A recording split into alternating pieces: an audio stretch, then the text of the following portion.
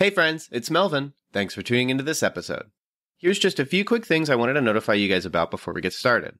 First up, very soon, new episodes will be releasing Wednesday mornings rather than Tuesday. So don't panic if you don't see a new episode on Tuesday. Just wait a little longer and you'll see it in your feed. Second, we've introduced a mailbag. Check those show notes and toward the bottom you'll see a mailbag link. You'll then be able to text us any questions you might have about movies, the movie industry, or any movie/Christian related questions you might have. Then we'll respond in a future episode, so send us your questions now. Up next, Patreon polls, which are available to Patreon supporters at the $3 tier or higher, have been updated. Supporters can now suggest films or shows to be reviewed at the end of each month. The two most liked submissions will become the options for the Patreon poll, so if you want to hear us talk about your favorite movie or show, join our Patreon and start campaigning. And lastly, whether you're a new or longtime listener, please consider writing a review or rating the Cinematic Doctrine podcast on iTunes and Spotify. Apart from financially supporting on Patreon, these are the two most helpful ways to support the show. And that's it. Enjoy the episode. Hi, my name's Melvin, and it's finally Gene weather.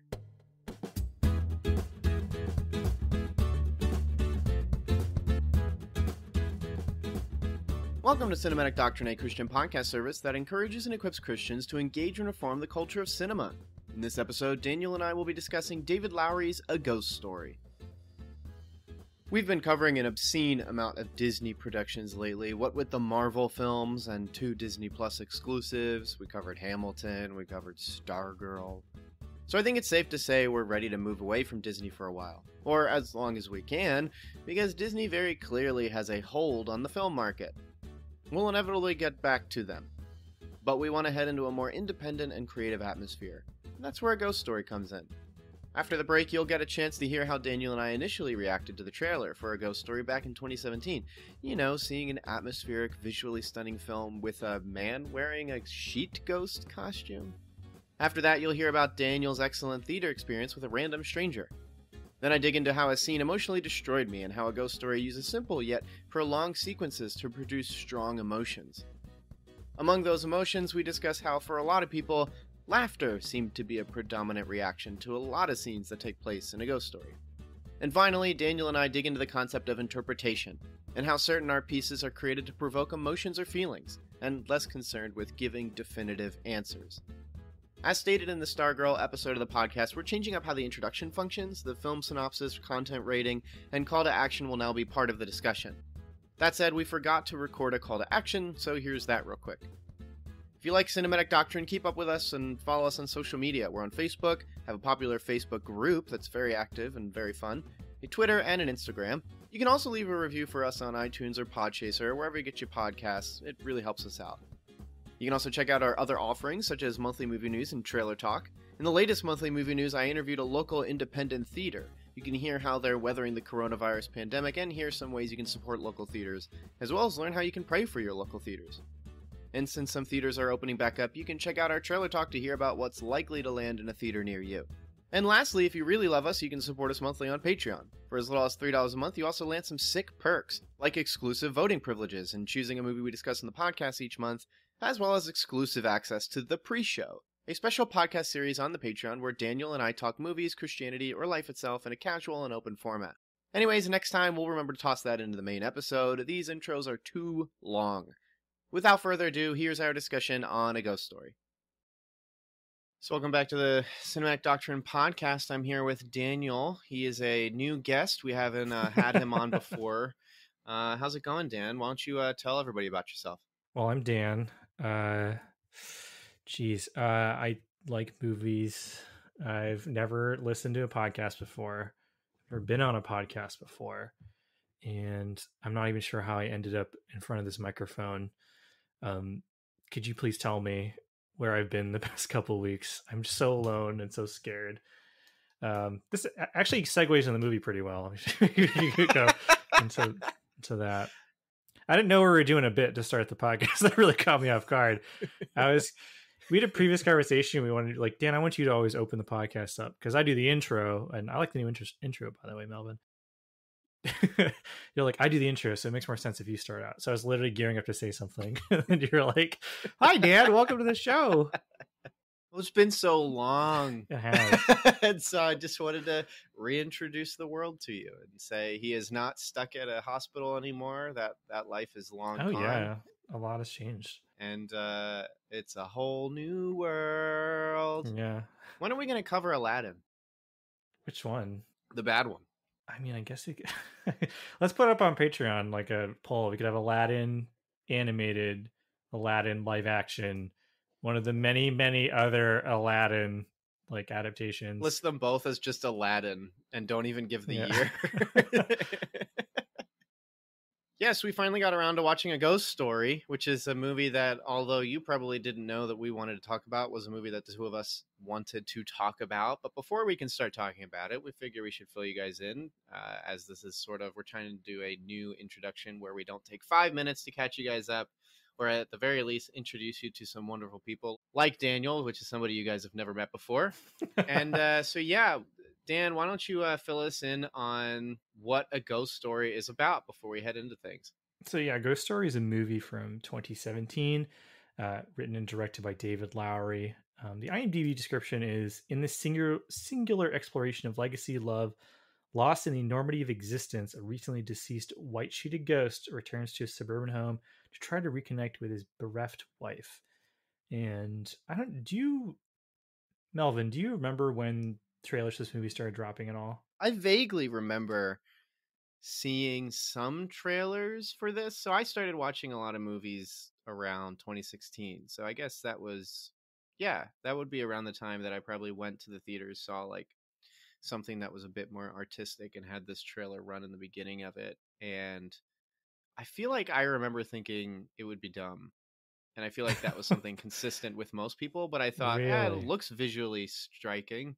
Now, I was still a Babber cinephile, so I've grown. I've gotten better. Something like this fascinates me now. But yeah, why do you ask? Oh, I just remember because I'm not sure what I was seeing around the time, but I was going to a good number of, I guess, what you would call prestige films at the time. I would go to the theater and I would see, things, and there'd be like maybe four other people in the entire theater. And I live in a kind of like a metropolitan kind of area, so in theory, you'd have a lot of like college students or artsy people. But even then, like I was seeing a lot of movies that didn't have a lot of audience, so to speak. But this trailer played in front of a lot of movies I was seeing at the time, and I was pretty excited for it. Um I wasn't like super hyped about it or anything. I wasn't going online and reading fan theories about the movie. Not that there would be such a thing for this, but I was really, really excited to see it. And then I remember actually having to plan a day around going to see it because it just wasn't playing anywhere. So I had to like find a theater, like block off a whole day to see it, make sure I had the day off from work because I had to drive like 2 hours from where I live to see it and that kind of thing. So leading up to the movie, I was really excited to see it. But you weren't particularly jazzed about watching a guy in a what looked like a bed sheet walk around a house while indie music played or anything like that. Yeah, I mean, I didn't have, I wasn't nearly as comfortable with creativity at the time or trustworthy in creativity. I think didn't Swiss Army Man come around the same year? And like, I guess I was interested in that because I thought this is so absurd. And then for this movie, I just thought this doesn't look like it'll work. But yeah, I have my thoughts, and they're good thoughts. They're actually a lot better than my initial Babber 2017-year-old Melvin, 2017 Melvin. But we should probably at least touch base on the rating for this movie. It's rated R. Kind of strangely enough, Is because it? like when you watch it, yeah, it's rated R. When you watch it though, it Huh. doesn't feel like an R-rated movie. In fact, if I go to the certificates guide on IMDb, there's a lot of places where it's listed as PG, rated 12-year-old and up, PG 13, and here in the United States, it's rated R. In Australia, it's rated M as well. But for the most part, it's kind of clean. The only content you're running into is people hug and kiss, and it looks really romantic. There's a topless man in a scene. There's a woman who's wearing a bed sheet to cover herself in the middle of the night, but it's not provocative. And then there's like death. There's a child involved, and there's stuff like that. So I can see that being challenging. In fact, that's I think the reason it probably got a rated R here in the States. Yeah. And also the MPAA is like really uncomfortable with like tone. So if like something tonally is really really difficult for the MPAA, they'll give it an R. I think Constantine wasn't that shared during the Comic-Con or Comic-Con online or whatever this year, that Constantine got a rated R because the MPAA within 5 minutes was like, this movie feels hopeless. And so they gave it a rated R. So it's like, oh man. But there is a use of an there is one use of the F word, and there's a couple other language, but it's like I think 2 or 3, because like I just don't remember because there's no lines in this movie. So and what lines there are, they're used very very well, so they wouldn't waste their time with aggressive language. But yeah, that's my experience with the Right. content. Yeah. And there's a really spooky ghost running around. Oh And my that's goodness, yeah, the sheet. just Ah, so blood scary. curdling. Kind of like how The Conjuring got an R just because it's too scary. I don't know if you remember when that happened. Is that true? Yes. I thought that was PG-13. It's the first Conjuring movie is rated R just because I think it's called, if you look at the actual rating, it says something like pervasive fear or something similar in language to that, because it's just too frightening. That's a roller coaster ride movie. That's not frightening. Yeah. And they specifically shot the movie to be PG-13. It feels like it's shot to be PG-13. Yeah. If they were going for R, they would have pushed that. But it doesn't need to be R. So like, no. Why did it? There's no blood. There's no sexual content. There's really no language that I can remember. Well, actually, the other thing with the MPAA is demons. If demons are in a movie, that was the other Constantine thing. The guy said, if you want to get an R, just put one demon in there for no reason, and they'll just rate it R. Then why aren't Christian films all like NC-17 or I don't know. Anyways, but I mean, part of why I'm asking about like what your thoughts were going into the movies, I feel like this is definitely a movie that horribly suffered from people's perceptions as well as the expectation of the movie. Absolutely. From both sides, because I remember seeing the trailer and thinking this was not the movie I expected, and I was excited for the movie. I really thought it'd be this like artsy fartsy Interstellar or something like that, where it'd be like this like grand journey with all these interesting monologues and characters, and then obviously be these cool set pieces. I did not expect it to be an almost, well, very purposefully a singular location film with very minimal dialogue and not a lot going on. And we're going to get into this in a bit, but when I saw this in theaters, there's one other person in the theater and they fell asleep and were loudly snoring for an hour of the film. That's sick. What a champ. Yeah. And this was a small indie theater where like all of the people working there had goofy colored hair and piercings and all that stuff. But there was also construction outside. So I could also hear construction for the entire film as well, because they're remodeling the building that the indie theater was attached to. But despite all of that, I really liked the movie. And the guy who fell asleep liked the movie as well. As I asked him, hey, what did you think of that? And he went, oh, it's real interesting. I think I missed some of it. I'm going to watch that again. I was like, well, it's a good one, so you should definitely check it out again. That's awesome. So I ended up sharing when I first watched this. So this is the second time I've watched it this year, because I think this was was this during the quarantine binge? Did I watch this? I think it was a little before, but one of my an older fellow from church saw that I posted about it in Cinematic Doctrine Facebook group, which everybody can go check out and join and talk to like-minded Christians and talk about movies. But anyways, I shared in there and he goes, "Is this movie wholesome?"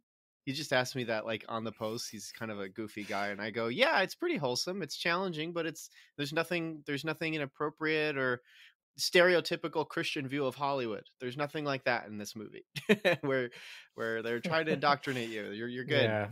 And then I asked him about it and he said, "My wife loved it and I fell asleep." So I was like, that seems to be, you either really like it or you fall asleep. That's the ratio for every one person that sees it. But yeah, I really liked it. I really enjoyed it a lot.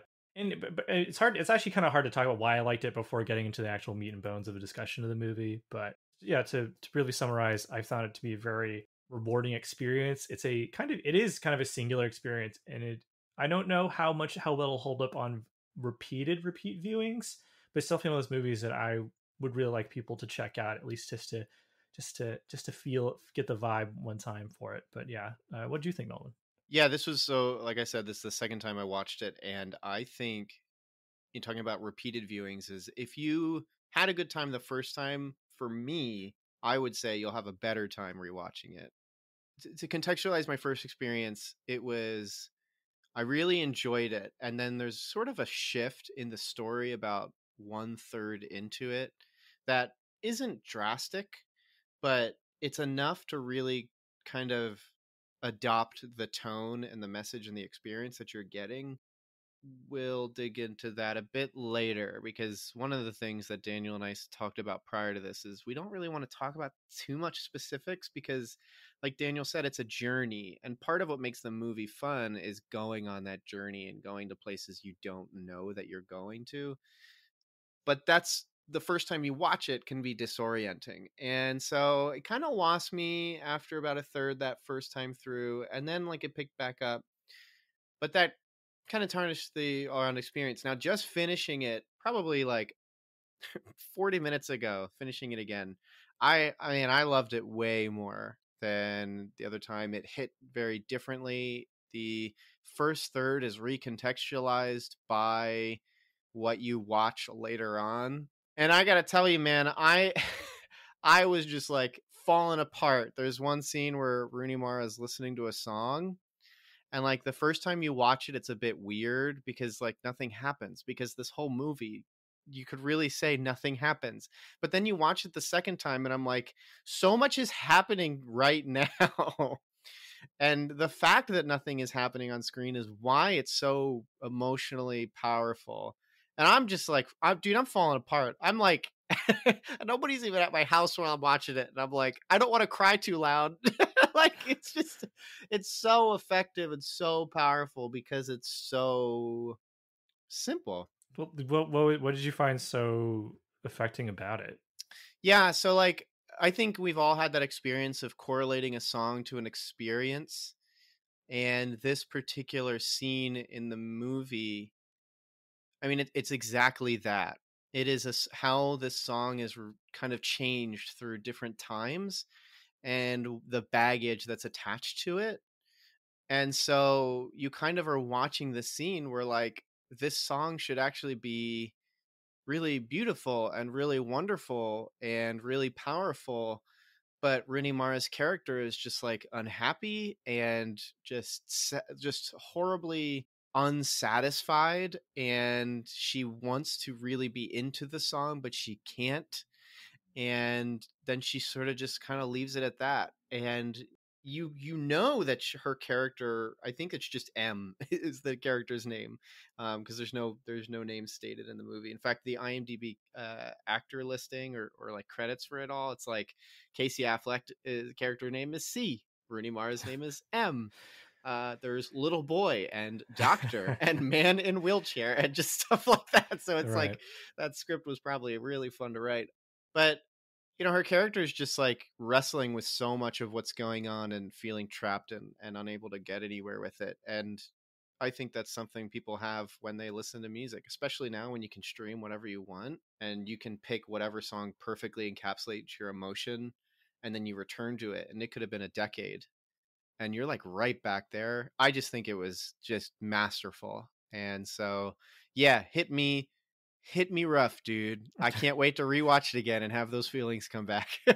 Yeah. And I mean, for the context of the listener, like this is a song that earlier supposedly Casey Affleck's character had written or composed, or it's a song he knew. Right. And it's one of the things I found most interesting about the movie is the way it portrays the passage of time and the way we experience time. Like you're seeing this juxtaposition of she's remembering hearing the song first time as her husband is singing it to her, and then you're seeing her listening to it again after he has died, which isn't really much of a spoiler because he is the titular ghost that is on the poster of the movie.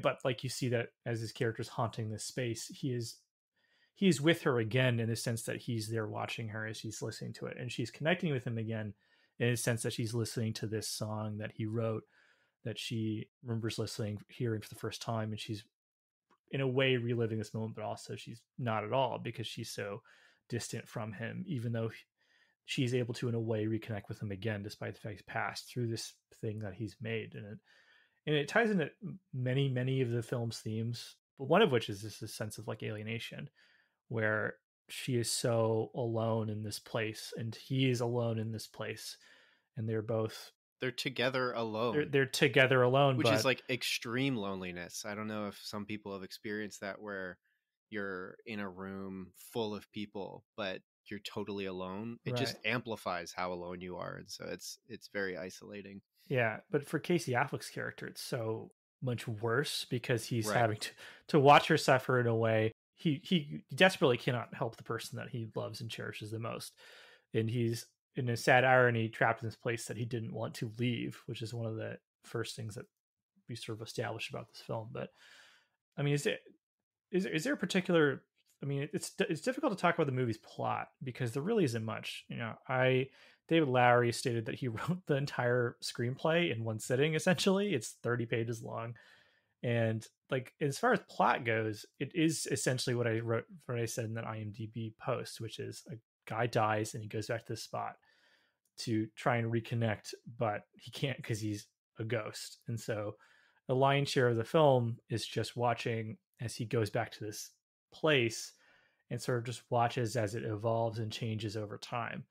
And one of the things that really struck me, as I mentioned, is the way it portrays time passing. And one of the things that you want to talk about is the how slow this movie is, because this movie is very slow, and it's very slow in a way that's almost purposefully alienating and challenging to an audience. And there's one scene in particular that I think encapsulates this more than anything else. Is it a scene that is 4 minutes long exactly?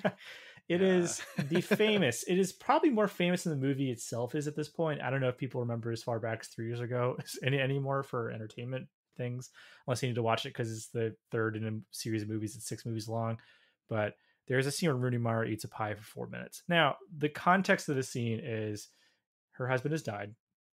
I'm just gonna call Casey Affleck and call her Rooney Mara because, like you said, they don't essentially have names. They don't have names. Yeah. But a friend of hers, I think it might be the person who's selling the house that she's living in, brings a pie, like, which is a very Texas thing to do. This film was shot in Texas, and somebody who has relatives who have died in Texas know the way people in Texas comfort you is just give you copious amounts of food.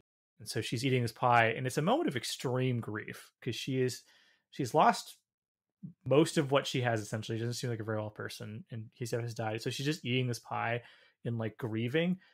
And most movies, they would just show her eating the pie, maybe cut to the empty pie, maybe they cut to her throwing up because she ate too fast. But this movie just focuses in on this, and you're just watching, same as Casey Affleck's character is, and in that way it puts you in his shoes because he's sitting there watching her eat too. And Lowry stated that he basically just told her, Rudy, just like, eat the pie however you want. This is your scene. I'm just gonna. The camera doesn't move, so he's just like, just yeah. When you're done, we'll cut. That's it. So she, of her own volition, ate this pie for 4 or something minutes, and throws up immediately after. And I kind of love this scene. I don't know. What's your take on the pie scene before we? I think it's great. I think it is also something I kind of knew about beforehand. I think it's probably the thing that I think it's the thing that gets people to watch the movie. Like, I think just knowing that it exists is something that draws you in because you're like, well, that sounds interesting. And it's not the interesting demeaning. It's like the interesting, like, there's something tugging me here. I got to see that. It's the void. When you stare into the void, it stares back at you. I think it's great. In fact, the first time I watched it, this is the scene that really emotionally struck me because you watch it and you're constant, like the whole movie, you're constantly thinking about what's actually going on. Like it's a novel played on screen, where if it was a novel, you would know everything that's going on in these characters' heads, but you just don't, because that's this medium. And this is a scene that really, I think, puts that to the forefront, where if this was a book, we would know all of the thoughts about what she's experiencing. We would know why she's going for another bite of that pie. Sitting on the floor, just keeps digging into it. Oh, I dropped the fork, let me use my hands. And you would get all that, but you don't.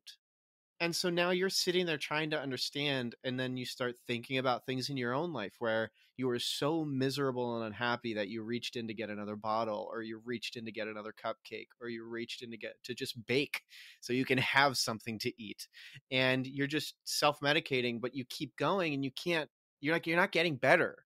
Like, you're watching as she's going, and she's like the scene is just far enough that she's really unhappy. You keep hearing her sniffle because the expert uses of a boom mic to get just how she's reacting, and the clacking of the fork into the pan. But then you start to see a glint from her nose, and you're like, oh my gosh, she's weeping, like just trying to fight off this emotional experience. And by that point, if you have a heart, you're weeping.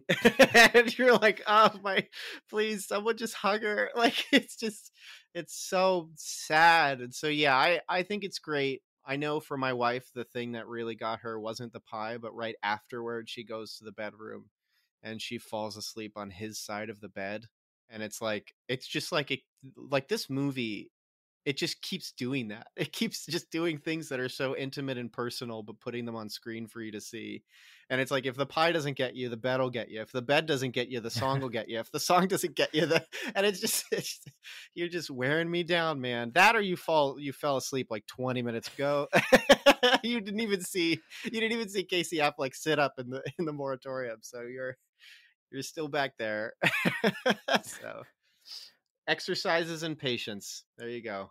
Yeah, and the thing is, like, that's how long these moments last in real life. If you're having a moment of weakness, or you're trying to like self-medicate through food, or you're just unable to like monitor your emotions, if you're having a moment of just like real despair or loss, like a lot of the movie is just Casey Affleck's character just kind of wandering around.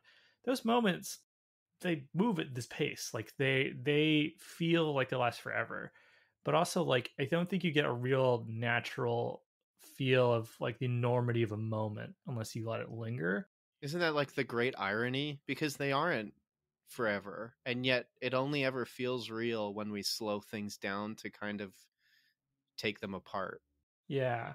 And like here, like this earlier scene where Casey and Rooney are just like laying in bed next to each other or in each other's arms, it feels intimate and real because they're not doing anything particularly interesting. They're not having a deep conversation particularly. Like, they're just talking and they're just there together, and that feels real. The relationship feels more real because of it. And then Rooney Mara's sense of just doesn't know what to do with herself, that feels more real because it's uncomfortable. We're sitting there watching this woman cry. We're sitting here watching her just like gorge herself in pie. Like it feels like a real moment that you're just sort of like observing. And well, then like I feel like the movie's pace is quickened as time goes on, though, where like it goes from Casey Affleck just watching his wife eat pie to like suddenly like things are happening, people are moving, people are going around, then like she's going forward and time backward time, like all these things are happening. And that's kind of how we perceive time. Where when you're younger, time feels like it lasts forever. Like the school day is so long, and then summer's here, but then like the school year getting to summer's forever. Then you're waiting for Christmas to come, and that's just how, because you're young, that's how time feels. It feels like it lasts forever. Then as you get older, time suddenly starts to lose less and less meaning. And Larry stated that like he feels like this is more his characters losing the restraints of time and all that kind of thing, where like his character is like he's gone beyond death, now he's going beyond time as well. But this has a viewing experience that really, for me, to help me like lock into what the movie is trying to say about, well, a lot of things, but particularly about like the way time moves. It starts really, really slow and gradual, and then it slowly starts to like, as more things happen and as more experiences come upon us, it gets quicker and quicker, and then suddenly it's just kind of over. So Yeah, I had a really good phone call with a buddy of mine, and he had went home to visit his family, and he's an older guy, and I asked him, like, have you been home for a while? And he's like, nah, not really. And so I said, like, does it feel like when you go there and you see that things have changed, or a building's a different size, or has an addition, or maybe it's gone, like, what does that feel like? And he says, like, when I see that a building is gone that I spent time in, it feels like those memories didn't exist, or that maybe I fabricated them. Like, because there's no evidence of it. I can't look and point and say that's the tree that I fell off and busted my ankle, and my friends made fun of me, but then we had a good time getting to the hospital and blah blah blah. Because if it's gone, it's like, I mean, I can't point to that and say, yeah, that's a place that mattered to me, that's a place that defined a period of my life. Once it's gone, it's yeah, it's so transient. And I think for me, the emphasis and focus of time in a ghost story is sort of to for my interpretation of this film, because I think this film leaves itself open to a lot of interpretations. I Right. think the running for me, like I stepped away with like that death affects everything. That death doesn't just like ruin a family or a romance or a relationship, but death kind of emphasizes the fact that time runs out and things move on without you. We have a scene in the middle that is often the most criticized scene in the film where a guy kind of in the midst of a party uses like pseudo philosophy to, and I guess technically you could just say philosophy, but whatever. Everything surrounding the scene as he's delivering the monologue makes it fit the pseudo philosophy category. But anyways, he's sharing that like, entropy exists, and even if things persevere in your legacy, there's going to be a time when the universe just collapses and it won't matter. Like what does it matter? And to me, I sort of stepped away with that, like this biblical idea of like drink and be merry, for today we die. Like there's no purpose in anything, because if there's an end to something, then what does it matter if it began? And that's like really sad. In fact, the first time I watched this, I messaged you and I was like, I didn't like this movie because of that.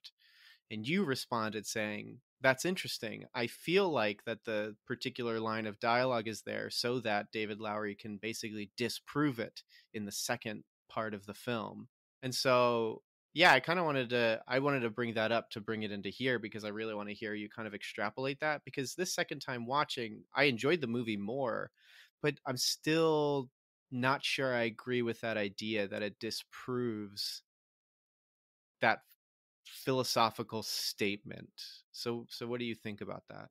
It's funny you bring that up because I actually don't remember having that conversation. But I Well, knew then we that talked just about. ruins this Well, section. no, but I mean I remember you saying that you don't like that scene in the movie. I And liked it more this time, by the way. I do yeah, think it's this is one of those movies where like you may not like stuff the first time and then you see it again and you're like, either I can forgive it, or it's not that bad. So I just put that out there. yeah. I should say I remember you saying that. I don't remember that I responded that way, which is so funny because, for starters, maybe 10 minutes before we started recording, I was finishing up listening to a Q&A that Lowry did, and it was specifically about his own religious beliefs. And he talked about how he was raised in Texas, so he was raised very religious, specifically Roman Catholic. And he sort of got into like his own religious views and how the movie reflects that. But he interestingly said that he doesn't agree with a lot of what that character says in the movie. He says, I agree with most of it, I should say. However, he's missing a really big component, which is his thesis does not leave room for hope or wonder in the world, and as it relates to like existence. And he said, I like to think that the rest of the movie disproves that, and it shows that there is room for that. And he talks about how the way the movie ends and all the things that happens in the movie.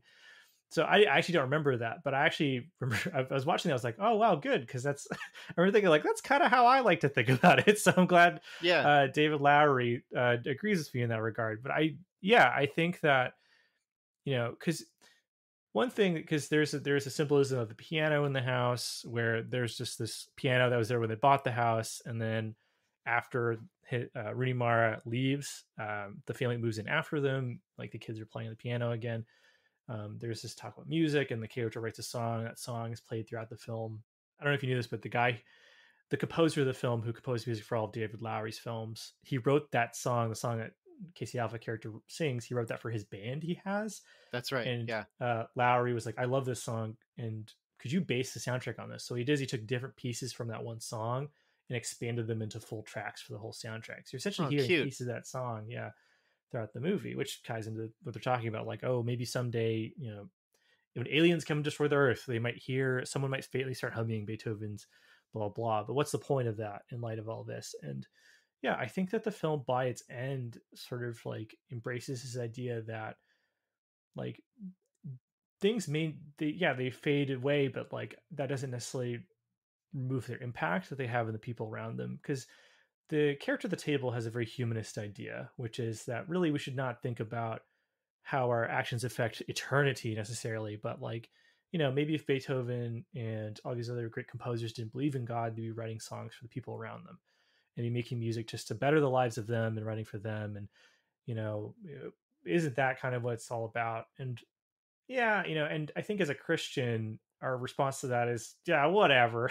Like, Yeah, that's it's very easy stupid. to do that. Yeah. But I don't think that's what the movie's really about at all, where Sure. Yeah. it's about, I think it's kind of about letting go of this idea that, like, unless I do something that's super duper permanent, then what's the point? And part of why I think that is there's this really sad scene where Casey Affleck's ghost is talking to a ghost next door, which interestingly they initially conceived as a comedic relief moment, but then as they sort of start writing the dialogue for the scene, they're like, this is actually really depressing. Where they dubbed the ghost the grandma ghost because she wears like a bed sheet that has like all these like floral patterns on it, and they're like, they kind of in their heads assumed it was a grandmother who had died in the house, and that's the sheet she died in, and so that's the sheet she's wearing, and she's waiting for someone to come back, and she doesn't even remember who, but she's just waiting for them to come back. That's, I mean, that's kind of a basic ghost thing that we think, oh, like spirits are here because they're waiting to like go yada yada yada. Very early on in the film, we see a scene where Rooney Mara's character is leaving the house. So there's an earlier conversation where Casey Affleck's character, and this is a real conversation Lowry had with his wife, because Lowry is a very sentimental person and hates moving. He doesn't like leaving things behind because he's very sentimental with the places that he was at, which very clearly informed his writing of this film. Part of his process of picking location was he was picking like houses that look like the houses he grew up in and things like that. And so, I mean, first off, early in the film, there's Rooney Mara's talking about how when she leaves a place, she likes to like leave a note, just things she wants to remember, poems, song lyrics, that kind of thing. So she leaves a note and then she leaves. She's in the car and she's driving away. And as the camera sort of linger on her face, you see that she has kind of like this sense of like, okay, like, all right, shaking off the dust, things have been tough. And you get a sense that she is leaving. And for them, she more or less kind of exits the film a lot of ways from that point on, as we sort of shift focus to Casey Affleck's journey as a ghost. But then like it's cutting back to Casey Affleck's character, who's still in this house, and he's just sort of there, and he's just trapped. And I mean, one other thing that people talk about this film is the way it's shot, where it's in this very specific aspect ratio. It's like 3:1 or something like that. Yeah, it's really tight. But the whole movie feels like you're looking at a box, and that was intentional, as he felt like, essentially Casey Affleck's character is trapped in a box. He's trapped in this one location, he's trapped in this house. And so there's a clear difference between somebody who's sort of let go, able to move on, versus somebody like Casey Affleck's character who's just sort of lingering. He's stuck. And, I like to think part of it is this idea of all these places that we live, all these places that we are, there are, ghosts that haunt those places. There are memories, there's lives that have been there, there's people have lived there. And, those things are still there. They're in the makeup, they're in the design of the places that we live. And before we lived there, there are people that have, in the house I'm in now, someone lived here before I lived here. And this might be a theme that hits harder with people who either A, have lived in older houses like I have, or even some people who are fortunate enough to live in the house that their grandfather's grandfather built the house with bare hands, and they passed it down from generation to generation. And that theme might hit harder with them. But like, just because like you can't make something that's 110% permanent, like that doesn't mean that you haven't added something of value to the world and to the place. And I think being able to like accept that is kind of part of what I think Lowry's trying to say, but more to what he's talking about with the idea of like there's hope and magic. I mean, the very premise of the film, the idea that even though Rooney Mara can't see Casey Affleck anymore, he's still there, and he's still there to tangibly affect her life. I mean, it externalizes itself in sometimes he does like typical ghost things, like he can knock something off a shelf. That's fine. Like that's just what ghosts do, I suppose, which I thought was a fun idea, where like it is like if you imagine a movie like Poltergeist, but then imagine those ghosts in the movie Poltergeist aren't actually vengeful spirits, they're just sad because they miss their families, and that's why they're doing ghost things. But yeah, he's still there and he can affect it. And even then, the song that he wrote for Rooney Mara's character, she still finds value in it. She still can listen to it. And I don't know, I think that's enough. I don't think Casey Affleck needs to make songs that hundreds and thousands of years from now we could still listen to. But I feel like a Christian reading, like a lazy Christian reading, would be like, well, this movie's dumb because we know ghosts aren't real. We know that we go to heaven. Yeah. We know that pseudo philosophy at drunken parties doesn't matter. It's the first set of film criticism is realizing that everything that's on screen doesn't necessarily mean the director agrees with it. Yeah, So, well, in his yeah, own words, he's like, I'm not being prescriptive. I'm like necessarily. He's just putting a guy there to say right. some things he might kind of like that guy who's the 30-year-old guy who goes to high school parties and vapes still, like whoever that guy is.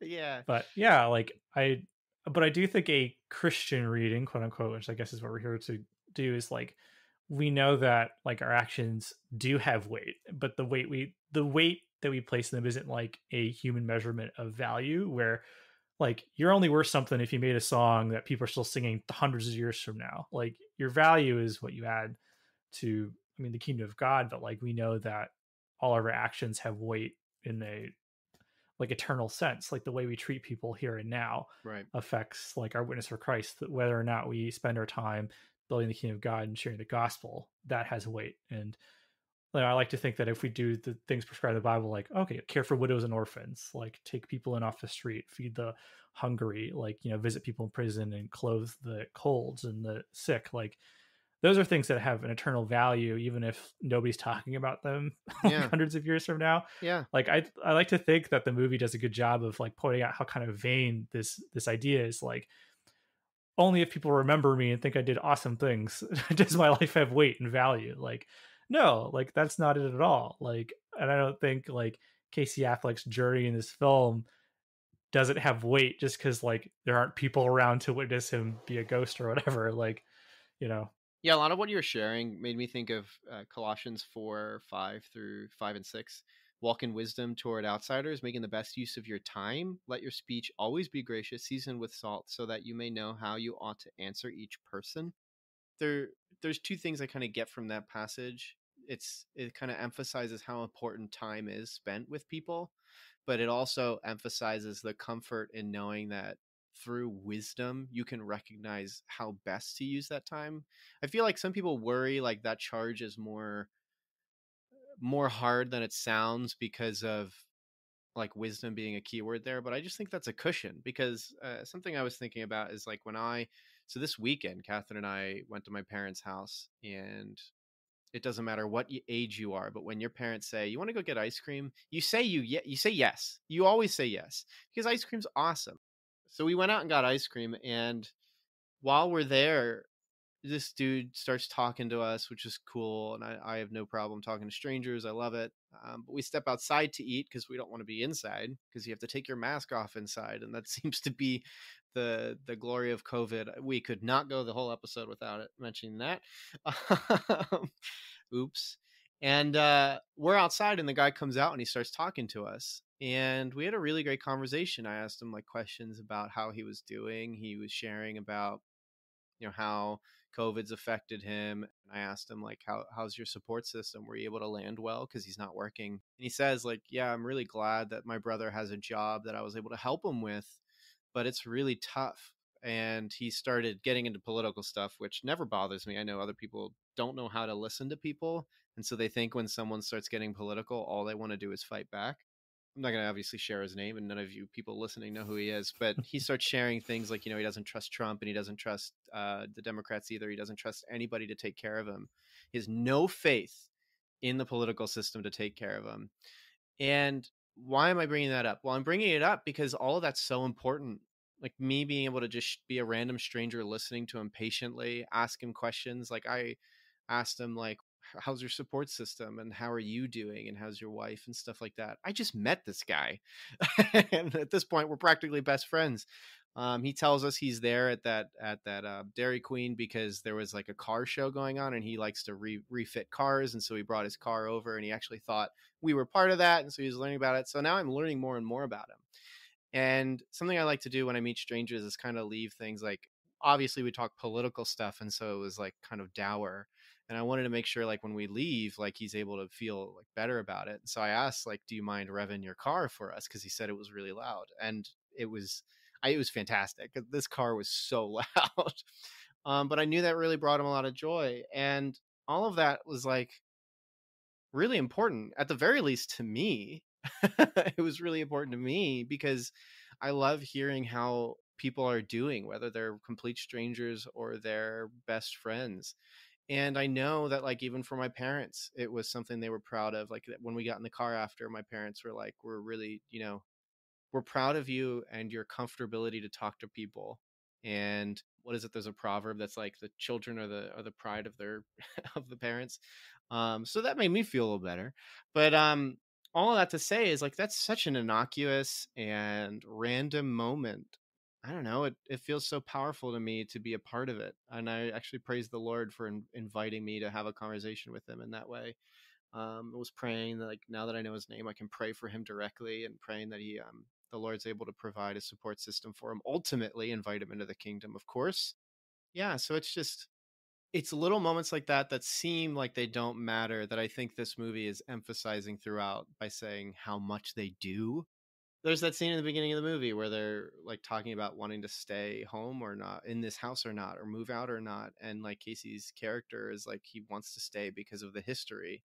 And, like, you kind of get these glimpses of the history, and not all of it's, like, good.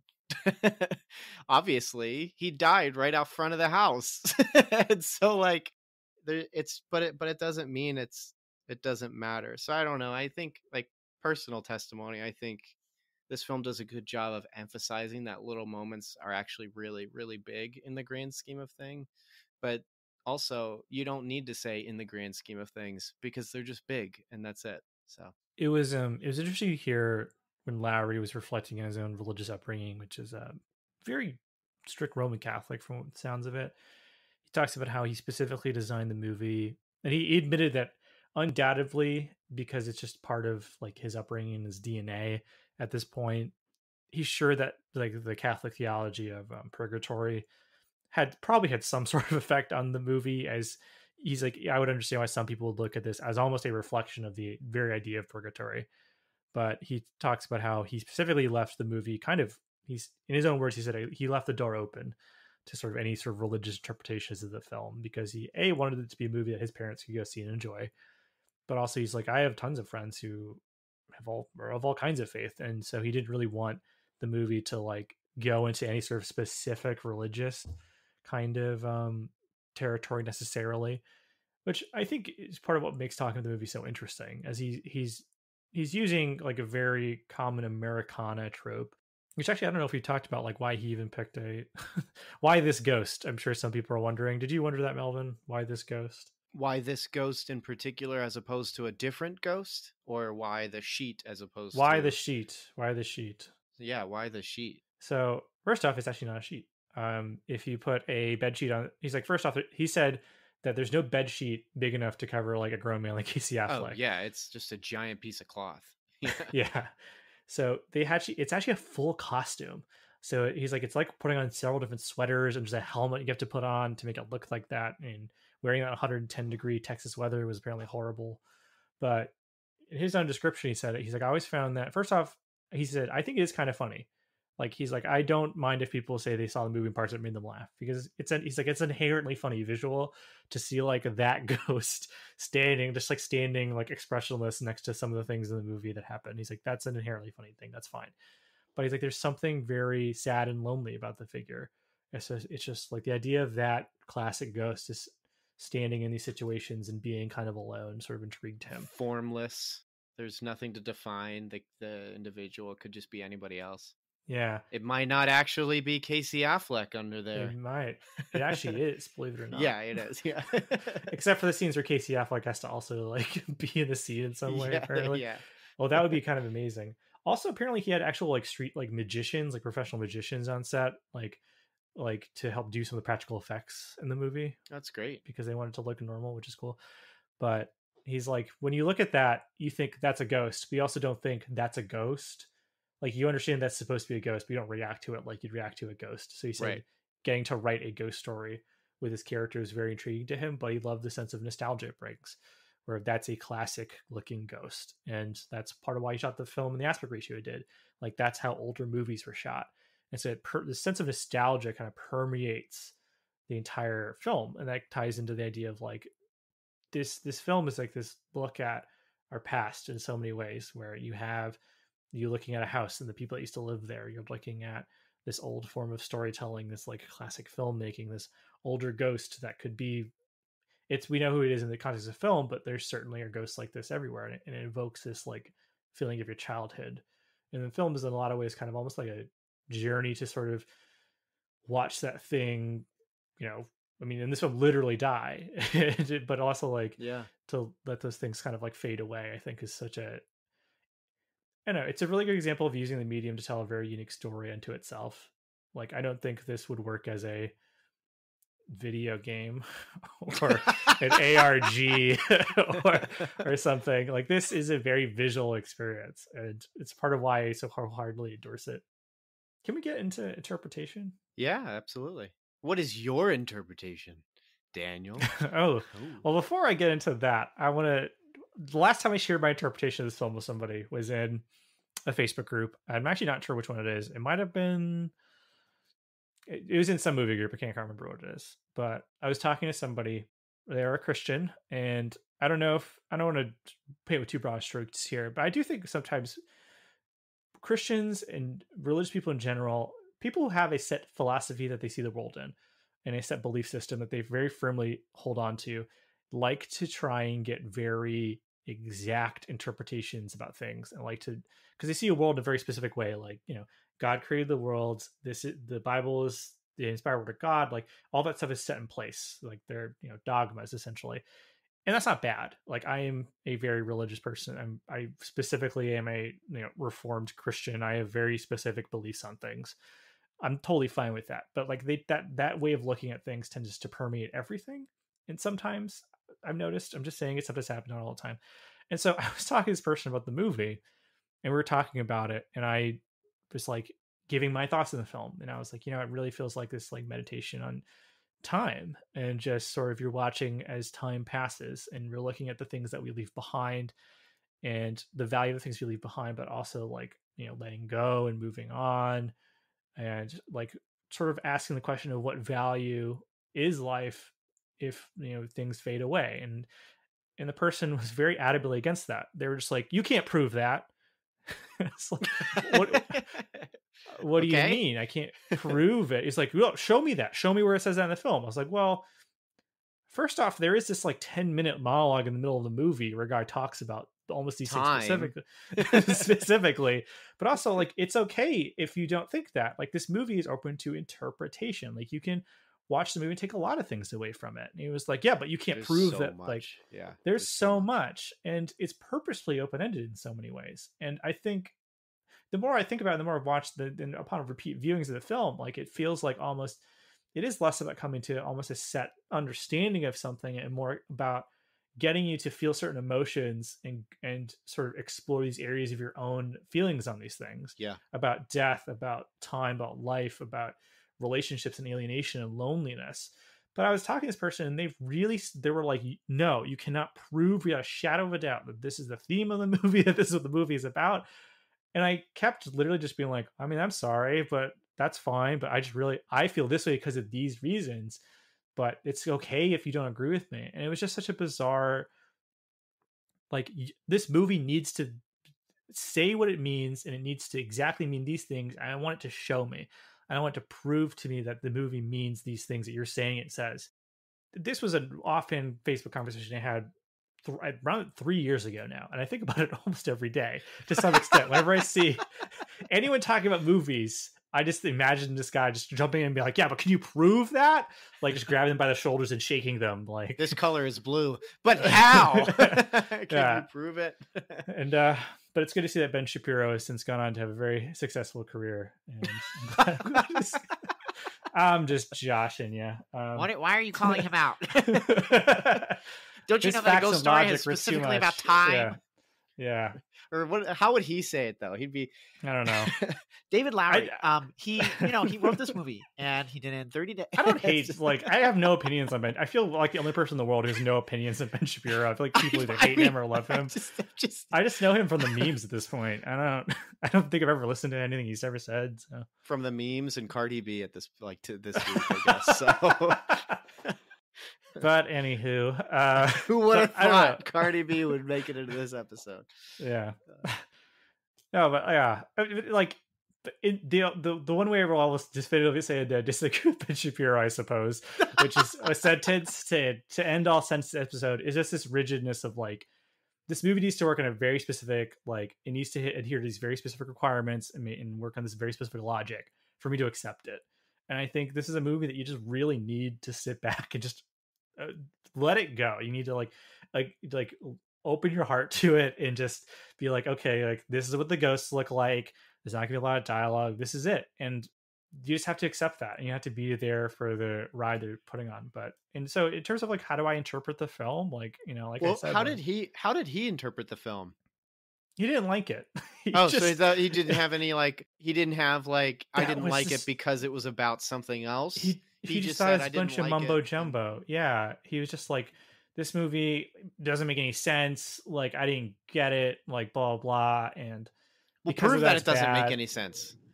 Well, yeah. Prove that you don't like it. I mean, that's kind of what I was getting. It was just like, okay, it's fine. But like, just because you had this subjective experience watching the film doesn't mean that it doesn't mean something else to somebody else.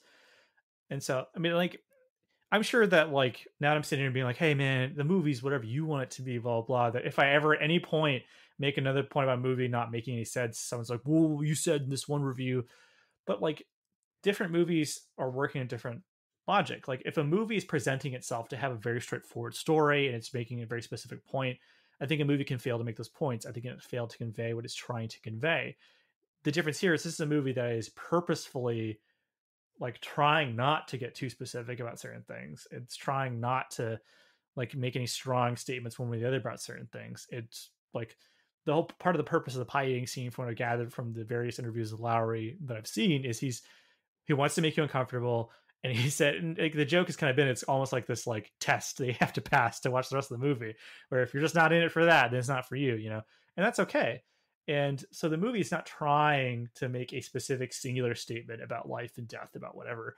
And that's okay for this. It's a different thing if like, I don't know, if like the Shawshank Redemption, like halfway through just had a big musical number and then suddenly they went to space, and then they're like, didn't we say some neat stuff? You know, like that would be actually never, that movie sounds awesome, but like, I'm sure there's a better, it'd be weird. Like if the Passion of the Christ, if Jesus is talking about aliens at the end and they're like, didn't we do a great job of respecting the biblical story of Jesus? Like, you can fail at a particular mission, and then that's where I start docking your points. You know, we docked, or a movie is supposed to be an action movie and it's boring. You know, there's every movie has different metrics at which you judge it by. And so when it comes, we docked points. I personally docked points on like something like, if you can think all the way back to February 2020 when we had Birds of Prey guest appearance on the podcast, and by guest I mean we just talked about it. I didn't like it because it was rated R. I was like, I think it should have been PG-13. I don't think it succeeded in being a fun rated R film. I think it was too shocking. And then you're over here like, I thought it was great. And it's like, that's fine. I'm not going to have you prove to me why you liked something. Like, how can I prove to somebody about the food I like? When I put it in my mouth, it endorphins trigger in my brain. That's about as specific as I could get. I can't really like get into it. Like, I think it makes me think a lot about like just film reviews in general when it comes to like print reviews, because they get so flowery and they get so specific. In fact, I roll my eyes the most when reading like music reviews, because that's when I think they try the hardest to make sure that they're sounding as poetic as the thing that they're listening to. When at the end of the day, like, it really is just like, yeah, I like it. I don't like that.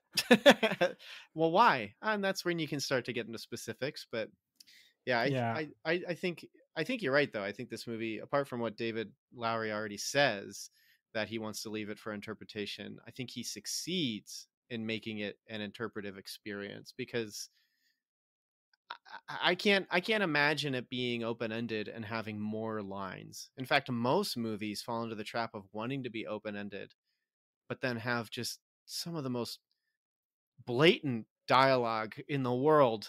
And you're listening to a director be like, yeah, I really wanted to get the individual thinking about specific things and really meditate on this, and I wanted them to, like, you know, not take everything at face value. Meanwhile, they'll have like a character that just says like something so black and white. It's like in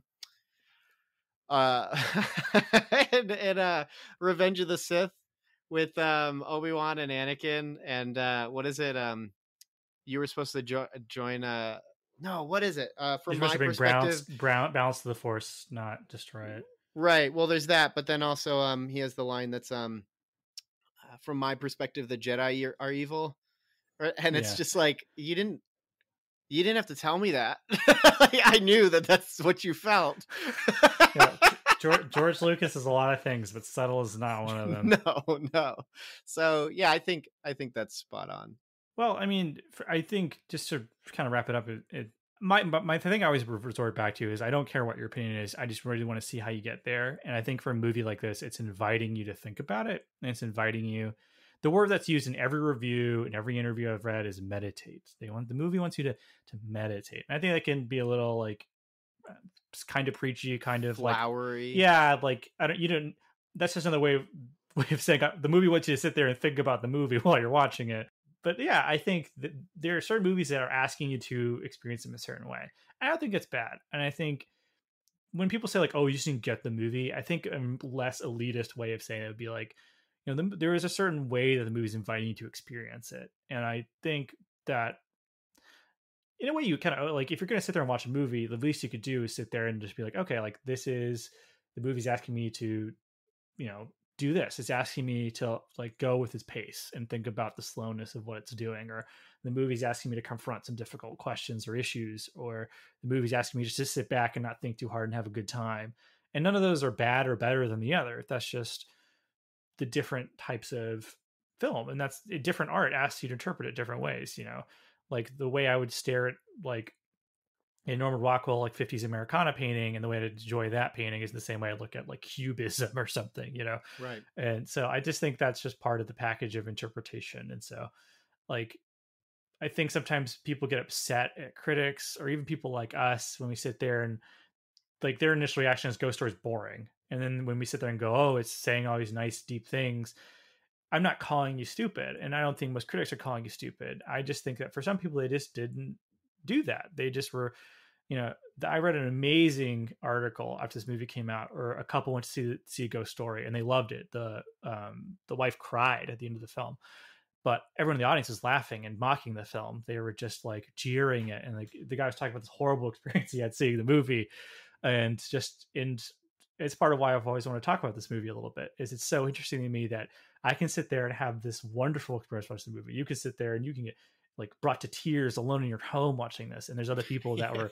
mocking it and laughing at it and like could not believe that people were watching it. And it's just sometimes you just have to get on that wavelength, and the divide between the people who enjoy something and people who don't isn't a intelligence divide necessarily. I'm not saying it doesn't happen here and there, but like it's just I'm sure it does, but like yeah, of course, yeah. It's just I just think people need to be more willing to sit there and be like, okay, like what type of movie is this? Like how should I engage with this, and how should I experience it? And it can be a little difficult, and for some people they will never make that jump, because for them movies are some people movies are just entertainment. That's all they want from it, or movies are distraction and they don't want something to think too hard about, or they like a particular type of movie, and that's fine. I'm sure everyone here has been going through Netflix or Hulu, and the minute they see someone in historical garb, they're like, nope, not for me. Or the minute they see like based on a true story, they see it's a romance film, they're like, that's not for me. And that's okay, because you don't want to engage with those movies the way they're asking you to, that's okay. So which A24 film had worse marketing or less successful marketing, A Ghost Story or It Comes at Night? Oh, It Comes at Night, hands down. A Ghost Story was at least promising a type of experience that the movie provided. It Comes at Night was basically a different film. It's a completely different movie. We'll cover that movie someday, because I think I'm turning into a Trey Edward Schultz stan. I like that movie. Not to spoil it, but I really like that movie. I just think it was murdered by marketing. Well, when my friend and I went to go see it, we caught it and we left, and he's like, he looks at me and he goes, I mean, I didn't need a monster, but like, I think I wanted one. Exactly. Yeah, that's the problem with that one's marketing. We'll cover it someday, because everyone and their mother knows that I really like waves. So we're gonna have to do Trey Edward Schultz movies sometime. But do you remember the trailers for Bridge to Terabithia?